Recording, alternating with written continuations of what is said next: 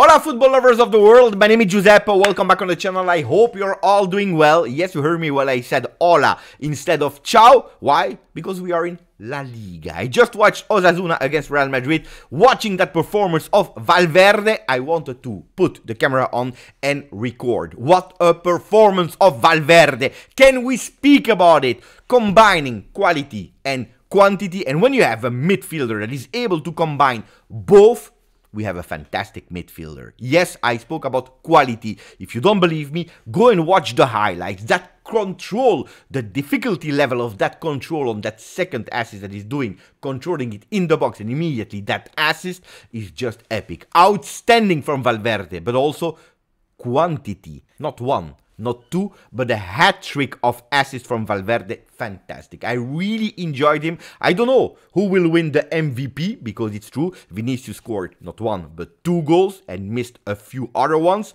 But according to me, it can't be anyone else than Valverde. So we speak about Valverde, but of course also about Real Madrid. Watching, I was super curious to understand how Real Madrid will play, because on the 9th of April, big game against City. So I was a bit preparing myself. I was really curious if there would be a game between Osasuna before the game, before the first whistle of the referee, 10th, Real Madrid 1st. Well, there was a game, not for long. That's true. There was a game for a few minutes. And then I want to ask, why Arda Güler? When you are winning already 4-1, why do you sub him in only at the 85th minute?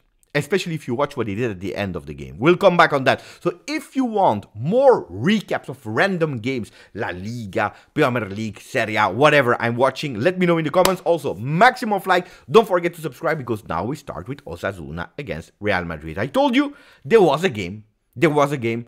I was asking myself, after Champions League, before the international break, how will Real Madrid play? How will Real Madrid play? With a lot of rotation, with not a lot of rotations, I was really curious. Without Bellingham, also understanding it, of course, you know, or at least this is what you expect, that Real Madrid would win. But in what way? Well, that game starts immediately with Osasuna that is pressing. They are at home, they want to do something, they want to show something, and they go up offensively, of course. They forget that in front, even if Bellingham is not there, well, you have Brahim Diaz, you have Rodrigo, and especially you have that monster of Vinicius Jr. 3rd minute, we didn't have to wait long. I believe that until that moment, Real Madrid, they didn't even touch the ball. There is a control from the defender there. There is that control, pressing from Vinicius on Catena, that I don't know what he's doing. Instead of going to the right, to the left, to the goalkeeper, whatever, put it out. Well, he's waiting with that ball as the last man, pressing from Vinicius. Vinicius easily taking that ball one-on-one on the goalkeeper. What do you expect? That he will miss at the 3rd minute? He's just fresh. He couldn't even believe in his eyes that this would happen that early into the game with Real Madrid that didn't even touch the ball before that. Well, it's goal. Of course it's goal. It's a 1-0. You know what I loved from Real Madrid is the attitude. For example, at the 35th or 40th second, you see immediately after the ball went out, you see a duel between Rudiger and a player, Arezzo from Osasuna. They are going 1-1. It just started. And that shows that Rudiger is not there just because it's a friendly game, because they know, no, he wants to go all in.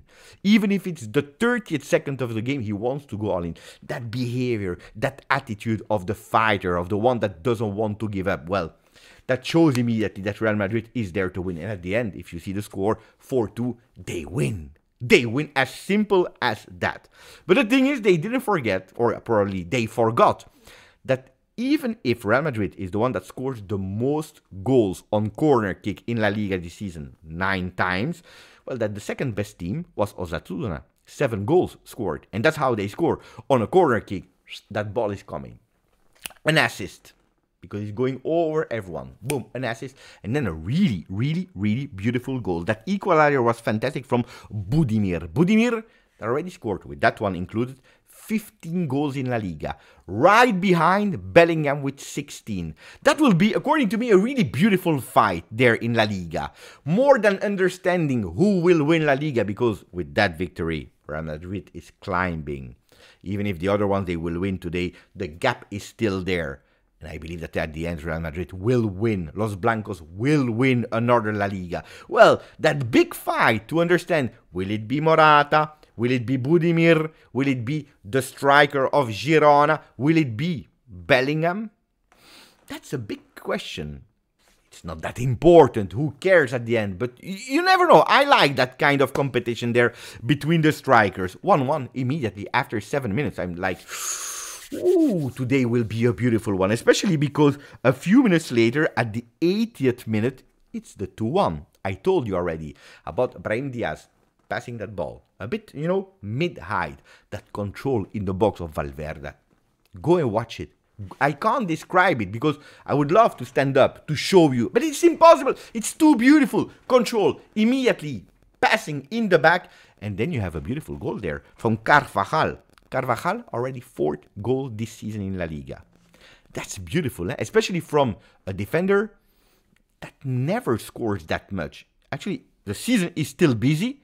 He already scored 4 goals, which is nice, which is absolutely nice. The contribution of Daniel Carvajal this season, captain of Real Madrid, with the number 2 on the back, it's beautiful. And then, unfortunately, it's a bit annoying. From there on, it's annoying. It's a boring game. From the 20th until the 40th minute, not a lot of things happened. We saw Vinicius again, a one-on-one to the goalkeeper. This time he missed it because he was that confident about himself, because he already scored 1 time. He was sure that he would score. And you clearly see the behavior of Vinicius when he's too confident, when he's overconfident. That's when he misses. That's when he missed. And he missed it. Then a yellow card, and that's the thing that annoys me. He received that yellow card and he continued to speak, to protest. He's not happy. Controversy here and this and blah blah and blah blah. Also in the second half, already having that yellow card, he continues. Every time that he's not happy with the decision, with the corner kick that is not given to him, with the foul that is not given to him. But that's annoying. Look, the next game of Real Madrid, he will miss it because of an accumulation of yellow cards. He continues. He can risk to reopen that game. Luckily for him, the referee didn't give another one, even if it was not. But he needs to learn. He needs to grow. Otherwise, it will always be like that. But then, luckily, in the second half, opens again at the 61st minute. Well, opens the second half, because at the end, actually, it closed the game. Again, a beautiful assist, this time with a header in the back. Even a little injured Valverde on the ground. And then a goal of Diaz. What a velocity. The guy is fast. He's really fast. The guy that was slow in choosing between Spain and Morocco for the national team, well, here, when he saw that ball, he was extremely fast. And it's a photocopia. It's the copy of that first goal. Again, a one-on-one. I believe that Osasuna in the back, even if they wanted to do something, even if they wanted to show something, if you do these kind of horror mistakes in the back, if you leave so much space, and if you don't learn from your mistakes, then of course you will finish 10th, 12th. And you can't go and compete to exceed in Europe. Anyway, 3 minutes later, another goal, another beautiful assist from who? From Valverde. And this time the brace of Vinicius, and also there, a velocity. You can't stop him.